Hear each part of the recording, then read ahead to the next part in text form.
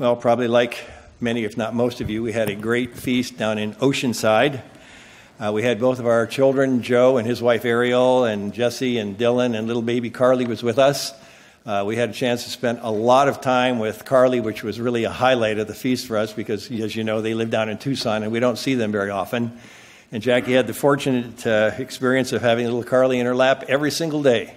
All during services, we babysat a day, we spent time with them at lunch, dinner. We just had a fantastic time, and it was just really a great time. We had a chance to see people we haven't seen in a long time and also make lots of new friends. It was a really nice experience for all of us. We were able to spend an extra couple days in Oceanside, and as I mentioned, the trip home was rather exciting yesterday, but we had a great time anyway and just had a fantastic trip. But when we get back home, we said, it's always good to be back home. So we are glad we're home and safe and sound. Turn with me, if you would, today to begin with over to Philippians chapter 4. Philippians 4. All of that fun and excitement at the feast, all of a sudden came to a screeching halt yesterday. Just like the rest of you, back to our lives, responsibilities, and day-to-day tasks of just going about life and living. Sometimes that can be a bit of a challenge when you come off of a really high at the feast, and many times that's what's happening with us. We're on a spiritual high, a physical and emotional high, and then you come down and there's a little bit of a readjustment period of time. Maybe having to get back in the groove, or in some cases maybe get back into the rut of life that we are dealing with on a day-to-day basis. And it's not uncommon to have a little bit of a post-feast letdown. This is usually to some degree or another. Let's take a look at what Paul says here about living our daily, day-to-day lives. And maybe we can get some perspective from this. Let's begin in Philippians 4 and verse 1. Philippians 4 and verse 1. Paul writes here, he says, "Therefore, my beloved and longed for brethren, my joy and crown, so stand fast in the Lord, beloved." Paul had a very fond relationship and feeling toward these folks in Philippi. They were a great church. They were a converted church. They were a loving, caring church, and he just longed to be with them. He wished he could have been with them, just like some of you probably wished you could have been with us because you had to stay back for the feast this year. And that's a tough challenge to be able to have to do that. But Paul was always reminding them how much he loved them and how much he cared for them. But then he goes on in verse 2. He says, "I implore Euodia and I implore Syntyche to be of the same mind in the Lord." This indicates that maybe these two individuals weren't of the same mind. These two individuals were maybe having some conflict between the two of them.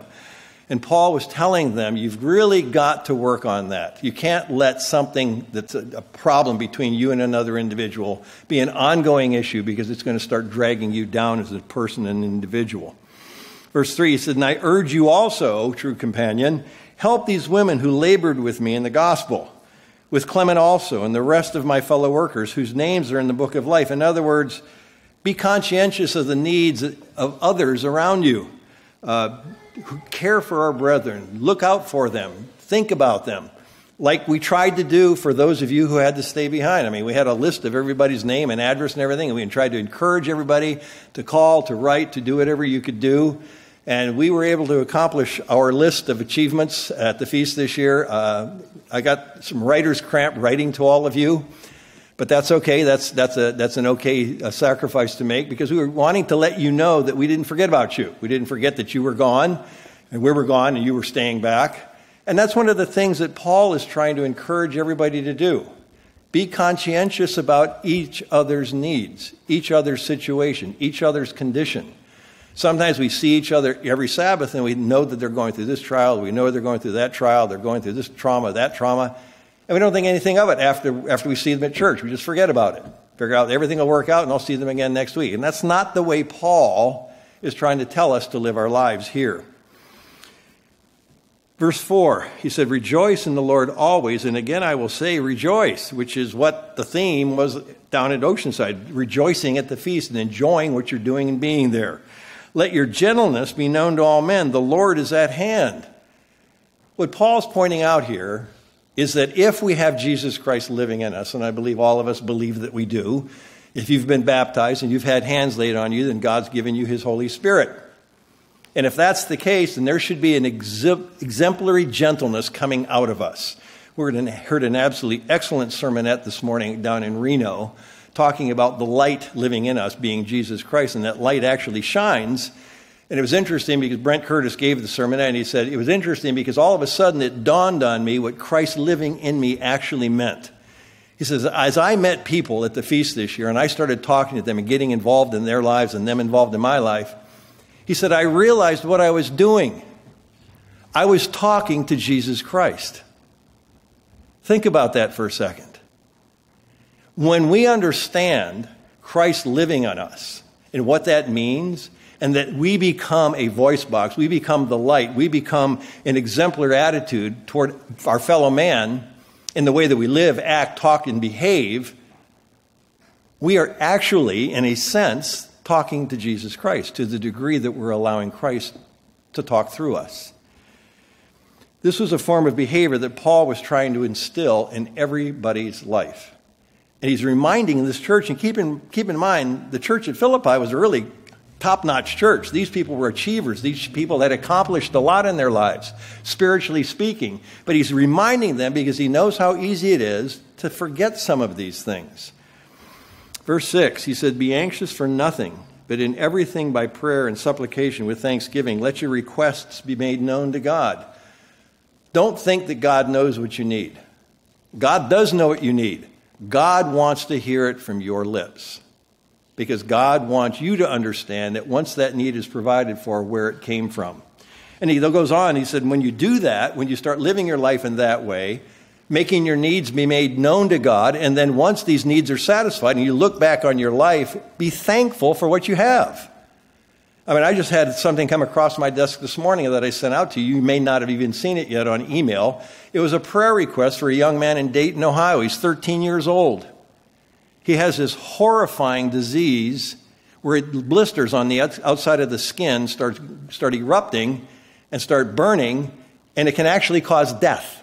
Can you imagine dying from burning blisters all over your body? This poor kid's in the hospital now. And I read that, and I really felt bad for him, and I said a prayer right there on the spot, and I sent it out. It's a prayer request for everybody else. As I was driving to Reno today, we're talking and enjoying the weather and everything. So I started thinking to myself, I have healthy children. There's no major trauma with any member of my family. They're all healthy. They're all strong. They're all vital. And right there while I was driving, I just said, thank you, God, for what I've got, for what you've given me. Sometimes we take those little simple things of life for granted.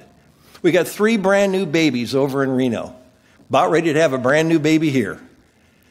And they're all beautiful. They're all healthy. They're all strong. They're all marvelous. And God said, be thankful for those things, what you do have. He said, I'm giving these things to you so that you can appreciate who I am, your God, your provider, your sustainer. He said, then when we live like that, we behave like that, verse 7, and then the peace of God, which surpasses all understanding, will guard your hearts and your minds through Jesus Christ. A transformation actually takes place inside of us. There's a change. I don't know if it's a chemical change, a spiritual change, an emotional change, but there is a change that takes place when we start living our lives like this. And Paul's saying, you know what? It'll start creating a peace that surpasses all understanding, a peace that all of a sudden you have and you don't even understand why you have it. Whereas an hour ago, you didn't have peace. Let's go back to the feast for a moment. Have you ever noticed how when you're there at the feast, this unique peace seems to pervade the whole arena? There's a whole different spirit when you walk in, especially the opening service of the Feast of Tabernacles, where instead of 60, 70 people, you got 600 or 700 people, maybe even 1,200 or 1,000 or whatever. 1,200 individuals, 600 individuals, all exuding God's Spirit. And I believe what happens is when we get a concentration of that, something transforms. There's a different environment in which we're living. We all call it feast fever or whatever terminology we want to give to it, but it's God's Spirit working with God's people. And it's exciting and it's fun to watch and it's wonderful to participate. There's a calm There's an excitement. There's an anticipation going to the feast, isn't there? All of a sudden, you're in this environment where you know for 8 solid days you're going to be with people who believe like you do. You're going to hear messages talking about God's future plan for all of mankind and how positive it is and how powerful it is and how involved we are in every aspect of that plan. And you start learning, as I do every year at the feast, we're involved in something way bigger than us. Much, much bigger. But God says we are a part of that plan. Each and every one of us has a distinct responsibility and a distinct option. And as we heard this year and every other year, it's bigger, bigger, bigger than any one of us can even begin to imagine. Let's turn over to Psalm 133 now. Psalm 133.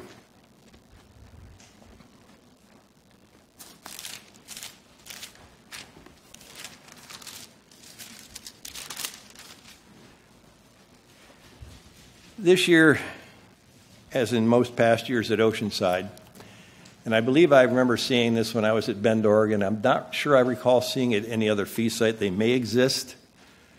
When you walk into the hall at Oceanside, on your left, this year there were 4 tables, 4 long tables.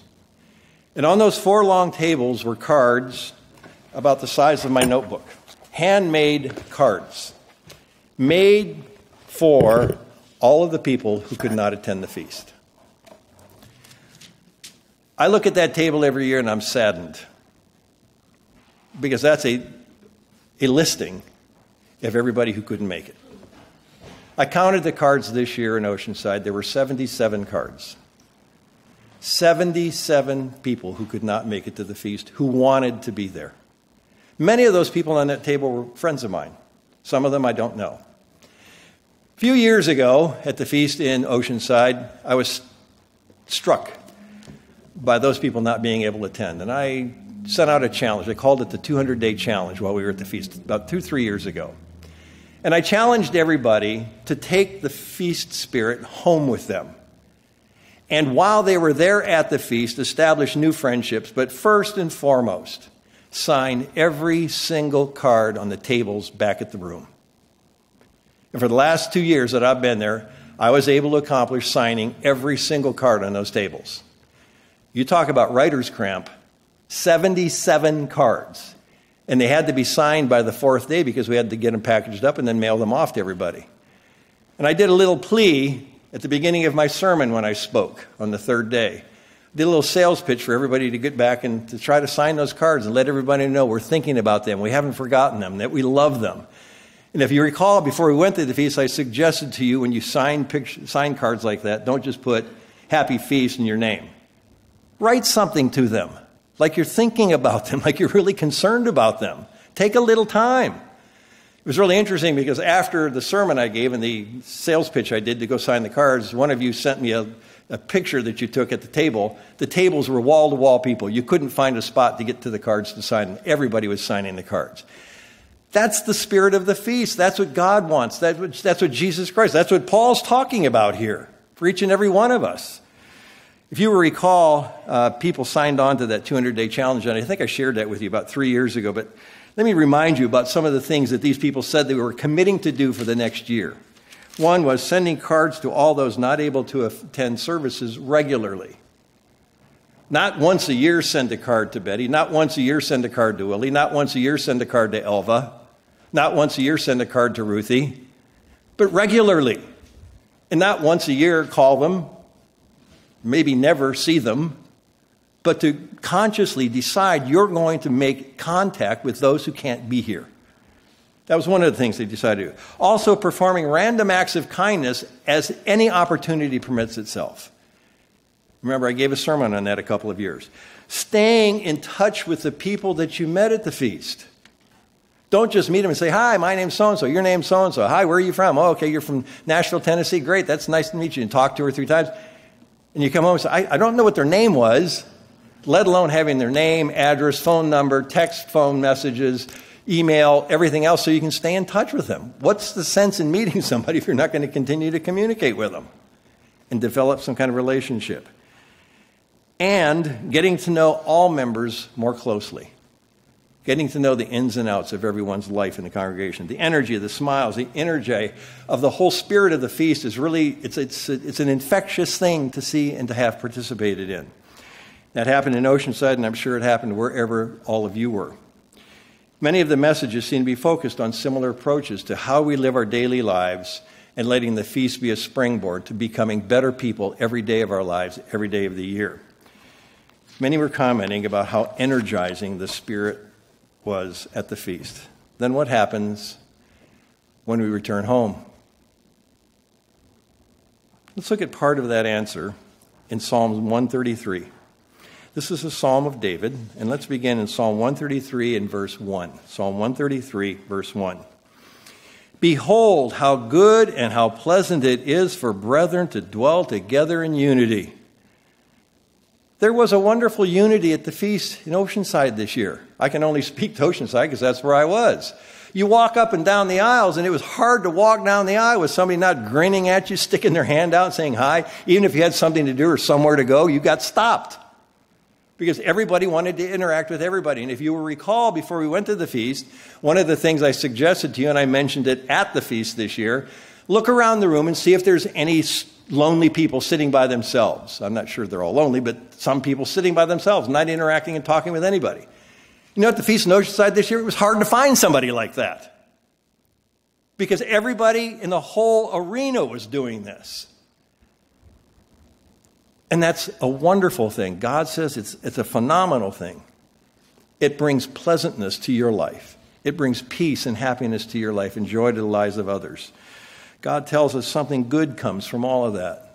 Again, there's this transformation that takes place when we start living our lives like this. Psalm 133, verse 2, it is like precious oil upon the head running down on the beard of Aaron, running down on the edge of his garments. It is like the dew of Hermon descending upon mountains of Zion. For there the Lord commanded the blessing of life forevermore. What a blessing coming from God, life forevermore. Let me read this to you from another translation, the New Living Translation, Psalm 133, verses 1 through 3. You can just listen as I read along. How wonderful and pleasant it is when brothers and sisters live together in harmony. This is always a good thing for God's people. Living in harmony is wonderful. Nobody wants to live in disharmony. You suffer when you live like that. Verse 2, for harmony is as precious as the anointing oil that was poured over Aaron's head when he was anointed, that ran down his beard and onto the border of his robe. Harmony is as refreshing as the dew from Mount Hermon that falls on the mountains of Zion. And there the Lord has pronounced his blessing, even life everlasting. If you've ever been in the mountains or in a valley or somewhere and you spent the night out, you camped, and you wake up in the morning and there's dew on everything, you look at that and it's beautiful when you stop and think about it.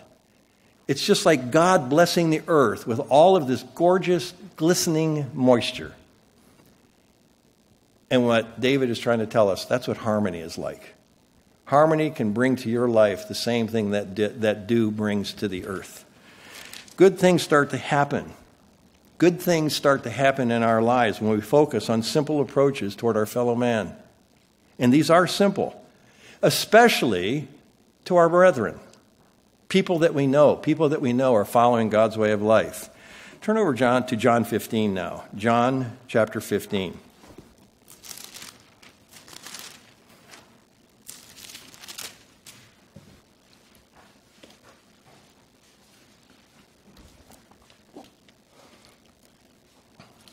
Christ pointed out to his disciples and to us back here in John 15 that there is a behavior that he expects all of us to exemplify in our lives. In 12 different locations in the New Testament, we are told to love one another, just as Christ loves us. And if we have Jesus Christ living in us, as I know we do, this becomes more a part of our being. Jesus Christ wants to love himself. Jesus Christ wants to love his fellow sisters and brothers. If Jesus Christ is living in me and Jesus Christ is living in you, Jesus Christ wants you and me to love each other. It's that simple. That's the bottom line where this is all coming from. But the interesting thing is the more we live like that, the more it becomes natural. And I'll share something with you in just a moment about that. Let's look at a couple of times where love one another is used by Christ here in John 15. Let's begin in John 15 and verse 12. Christ speaking here, he said, "This is my commandment, that you love one another as I have loved you." Christ points out that he set the precedent for us. He set the standard for us. And he took the concept of loving one another to the ultimate level, as we'll see here. Verse 13, "Greater love has no one than this, than to lay down one's life for his friends," which is exactly what Jesus Christ did for you and me. "You are my friends if you do whatever I command you," he says. "No longer do I call you servants, for a servant does not know what his master is doing, but I have called you friends. For all things that I heard from my Father, I have made known to you." Jesus Christ is saying that everything that we need to live our lives, he has given to us in the form of a book. He said it's all here. Nothing's missing. There's no hidden things. There's no hidden agendas. It's all there. Everything that we need to live our lives as Christians. And he goes on in verse 16, he said, "You did not choose me, but I chose you and appointed you that you should go and bear fruit and that your fruit should remain, that whatever you ask the Father in my name, he may give to you." Now there's an interesting corollary made here. First of all, he says, "I called you and appointed you that you should go out and bear fruit." In other words, living our lives in a way that starts looking more like Jesus Christ living. He said, but not just bear fruit. I need you to go out and bear fruit and that fruit to be sustained. He's probably saying, don't just put on a facade like you're acting to be a Christian, and then when you're off alone, you're not acting like that anymore. He said, no, I want you to let that become a part of your being. And what did he say would happen if we produce fruit and we keep that fruit flowing and producing in our lives? Tail end of that verse. That your fruit should remain, that whatever you ask the Father in my name, he may give you.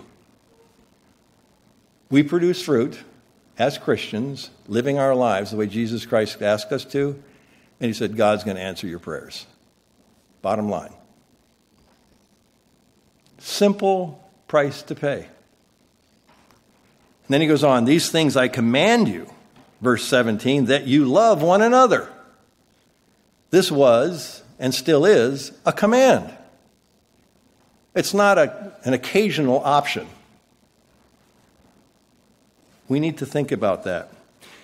And perpetuating the spirit of the feast comes from just that.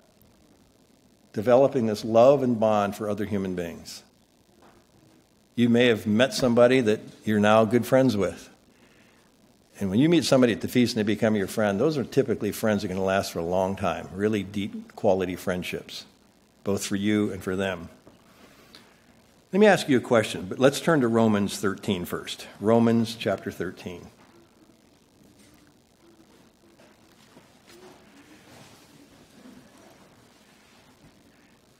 Here's your question. Don't respond, okay? Don't blurt it out. When was the last time that you told someone, other than a family member, that you love them? Maybe I should ask, when was the last time you told anybody you love them? I know this kind of a comment is much harder for most men than it is women. I know it was for me. The concept of me telling a man that I love him just didn't equate in my mind years ago. But the more I did it, the more it felt comfortable and the more it felt natural. I now have several male friends whom after I have had a conversation with or visited with or texted or emailed or phoned or whatever, we end our conversations with love you, bud, love you, man, or love you, my friend. And it goes both ways. And Jackie and I have started practicing this years and years ago. I remember when I first went to Columbus, Ohio, One of the first sermons I gave, I was reading one of the scriptures where Paul said, "Greet each other with a holy kiss." I said, okay, we won't go for the holy kiss kind of thing, but what he's saying is give each other a hug, be affectionate toward one another. Don't be afraid to hug somebody. And I told everybody back there, I said, I'm a hugger. So all of you guys beware. And they all looked at me like I was weird. And I'll never forget the first guy, when I came down off the stage, this guy was a big, tall deacon. And I went up and said, "Hi, I'm JoeHorchak," and I gave him a hug. "Nice to meet you." He went, and he just stood there and looked at me. But before I left, every time he saw me, he said, "Love you, man, love you." It came across his lips for the first time. I'll never forget the first time I ever heard another man say that to me. I had said it to them, but they were reluctant. And I know many people, this is a hard thing to do.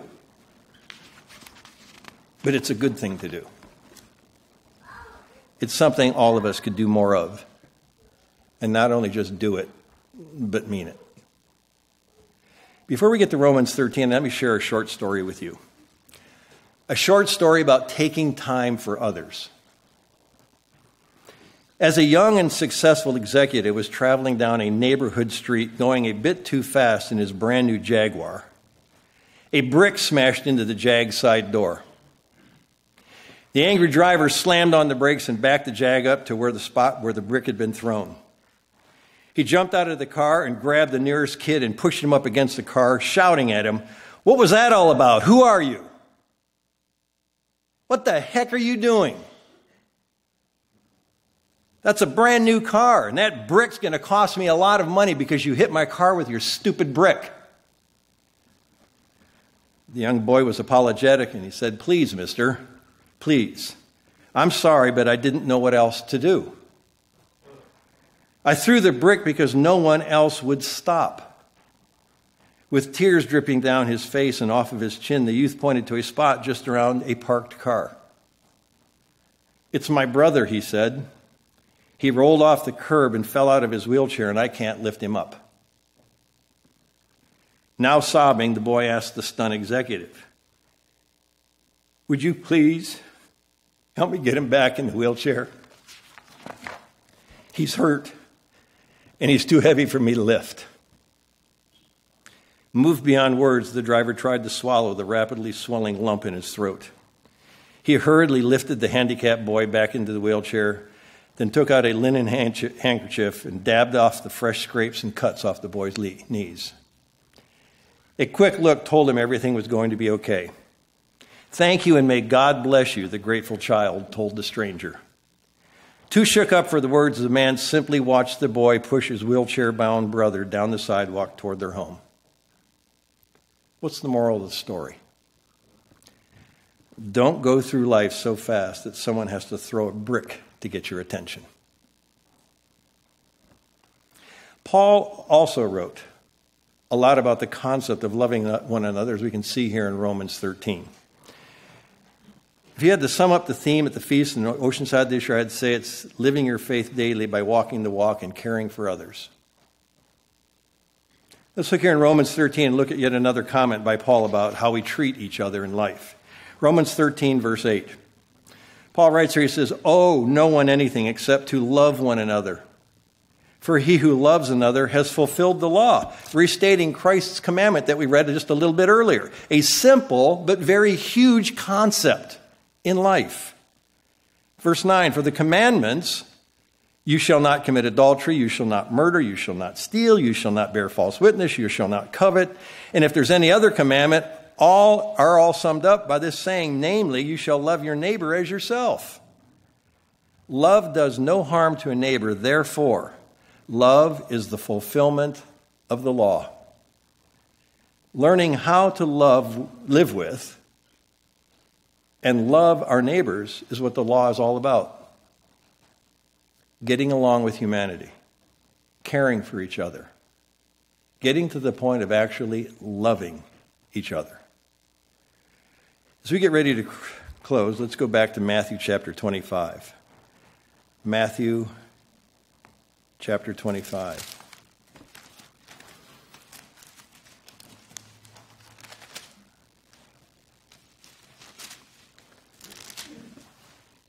Jesus Christ talked about this kind of behavior when he was discussing the kingdom of heaven and what it would be like. And just coming back from the feast, we heard a lot about the kingdom of heaven, didn't we? And God's plan for salvation and God's plan for all of mankind.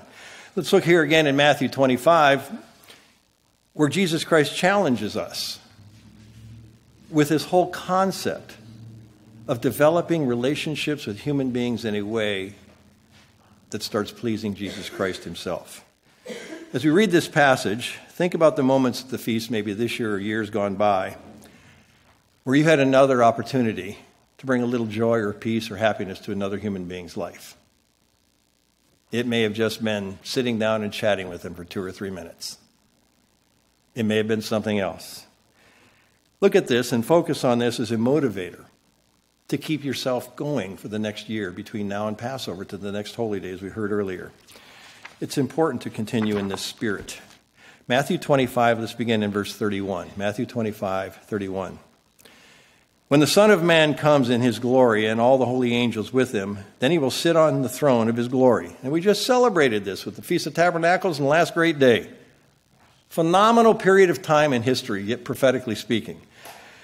Verse 32, all the nations will be gathered before him. He will separate them one from another, as a shepherd divides his sheep from his goats.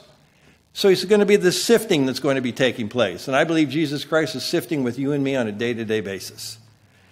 And he will set the sheep on his right hand, but the goats are going to be on his left hand.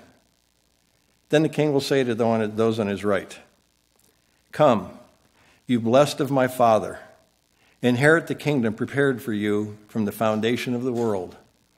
It's a summary of the plan of God in a few words. And then he goes on and he says something interesting to them. He said, "For I was hungry and you gave me food. I was thirsty and you gave me drink. I was a stranger and you took me in. I was naked and you clothed me. I was sick and you visited me. I was in prison and you came to me." In other words, the totality of life and the way that we treat each other. Jesus Christ is giving us a total synopsis about what kind of interaction we can possibly have with each other in life. And then in verse 37, then the righteous will answer him saying, "Lord, when did we see you hungry and feed you? And when did we see you thirsty and give you any kind of drink? And when did we see you a stranger and take you in, or naked and clothe you? Or when did we see you sick or in prison and come to you?" And here's the key. Verse 40. And the king will answer and say to them, "Assuredly, I say to you, inasmuch as you did it to one of these, the least of my brethren, you did it to me." Brethren, this is what the feast spirit is all about. Caring for one another, taking care of one another, loving one another, thinking about each other's needs and doing something about it. We have plenty of opportunities right here in this congregation. If you need somebody to pray for, come up and see me and I'll give you a name or two and I'll tell you some things you can be praying about. We have some people in this congregation going through some serious issues. People in Reno going through serious issues. Challenges of life that are just throwing them into tailspins. We can help. Each and every one of us can help if we know what the need is and we do something about it. Have a wonderful Sabbath.